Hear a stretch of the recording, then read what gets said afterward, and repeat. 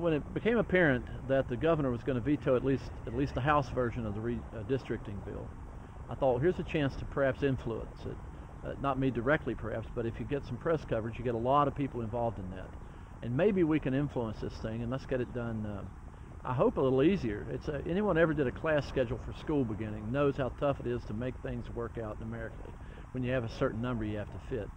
But also, the goal here is to get representatives that know the people they represent and vice versa. So they run into you at the grocery store and they can say, hey, Bugs, if I were a delegate, I don't plan on being, but if I were, and they say, hey, we don't like what you did yesterday. Well, that's a lot of pressure on me to maybe not do that. That kind of direct contact with the people you represent. And I think the way to do that is you take the whole numbers that the population of every county justifies. My county has about 1.7. Raleigh has about 6.3. Whatever those end up being, though, and whatever that whole number is, the county gets that.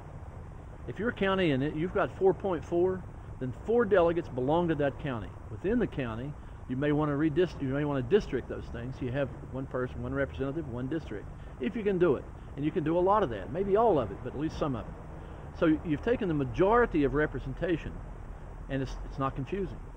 If the county's population justifies whatever whole number, that's what they're guaranteed to get within that county. Then you probably ask a county clerk, because they're the experts on these things. I mean, 55 of them around the state. How do we do this? How do we divide your county up to represent 5 or 4 or 8 or 14? Only on the fractions or the decimals of whole numbers do we play the numbers game and try to go across borders, whatever. If in fact it is 6.3 and 1.7 in Raleigh and Wyoming, the county I'm from and the county nearest me, then it's real easy. Wyoming gets 1, Raleigh gets 6, and 1 delegate represents both counties.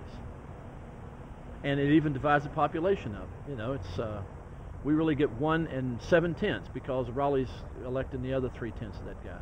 You could break those up into precincts for the population, or you could let them represent both whole counties and make both counties a district and separate from the other districts in the county. However they want to do that, but most of the work's done simply by saying the counties get the whole number that they're allowed by population.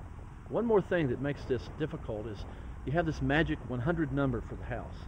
You got to somehow make everything fit 100. If you've ever done mathematics things like that, and you have that set number, it's hard to make it work without fractions. Someone may be doing this and say, you know what, if we could have 106, boy, it would have worked out so much easier. Well, do 106 then. Neither the Constitution nor the courts have ruled that 100 is a magic number. We've had fewer many times in the state's history. We've had 106 fairly recently. In fact, what they're mandated to do is to make it work. One, based on population, as close as you can, within 5% of one person, one vote. Also, though, they're to take into consideration social and historic connections between the people who that representative represents. They're also, to make it as contiguous as possible. You can't wiggle, along the highway and get a county up there or part of one. That's not what they're supposed to do. So let's do it. We have a chance in the House, maybe in both still, but for surely we have a chance in the House to do this right. I've come down. I hope to get a minute of the governor's time and a minute of the speaker's time. The speaker's going to meet with me sometime after lunch. The governor's office is calling back. They're going to give me a minute, but we don't know when yet. But anyway, I'm here from 11 till 12 or 1 with a different meeting with the Association of Counties anyway, so it's time to walk down. One last question. I mean, what is the general feeling in Wyoming County in regards to the plan as it stands right now? Not just in Wyoming. No one likes it. In fact, I haven't talked to anyone that likes the way it's done anywhere I've been. In fact, I'm getting Facebook hits by the hundreds and hundreds about this. And I posted this on Facebook as well. And everywhere I stopped in Pax and talked to a bunch of gentlemen at the corner, a little restaurant there in downtown Pax, where I started on the second day, Fayette County, right on the Raleigh County line. Not a single person there liked what we've done. Not one. So maybe we have a chance, because of a technical flaw, to take a really quick look at this and do it again. Do it right. And then within the counties, you want to talk to county clerks. County clerks are experts. I know Mike Good in my county would be able, maybe off the top of his head, to tell you how it should be divided up. If not, give him a little bit of time and he could do it.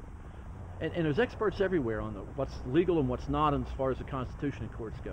Prosecutor in my county, Rick Staten, was a majority leader for a while.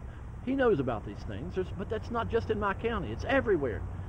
you know, get a few of those people together, get you a good mathematician, and get this done.